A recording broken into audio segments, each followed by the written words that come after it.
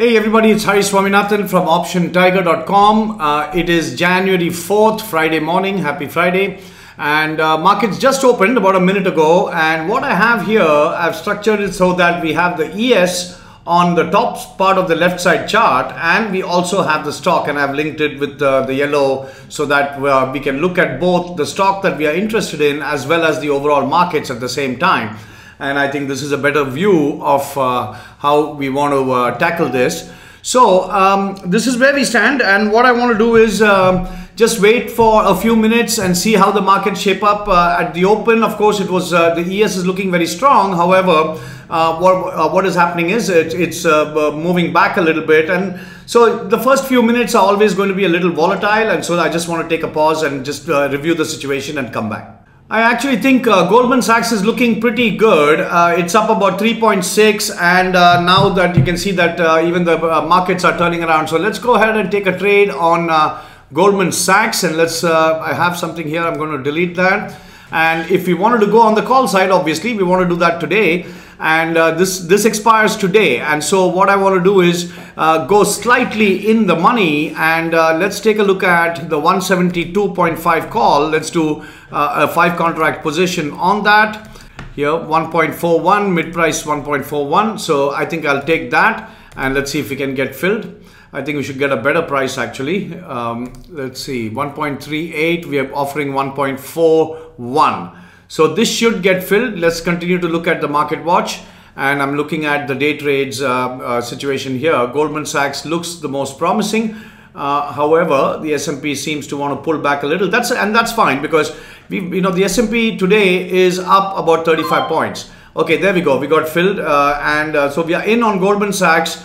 And that is on the lower part of the left side chart. And also what we have is the ES here. We also may want to put the spider there just so that we have an apples to apples comparison in terms of a stock compared to the Goldman Sachs, which is a stock also. So I have the spider there, and let's watch the spiders, and let's watch Goldman Sachs and see how things go. I'll pause it here and we'll come back. Okay, so as you can see, the S&P is moving higher. The Goldman Sachs is pulling back a little bit. Now, this is a very small trade. We've got only $600 on this trade, and actually there was a profit of about $150, which is 25%. But I didn't take it because I think it can go more, especially given that the S&P is punching up.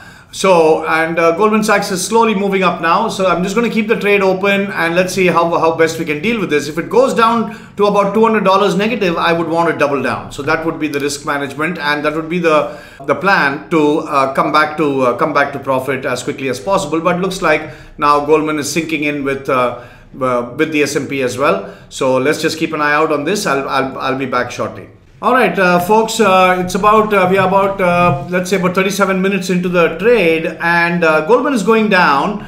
The S&P had a good ride up, but Goldman did not cooperate through that. Anyway, it's down about 270. So I'm going to double down like I planned rather. And I'm going to double down and bring the cost average down.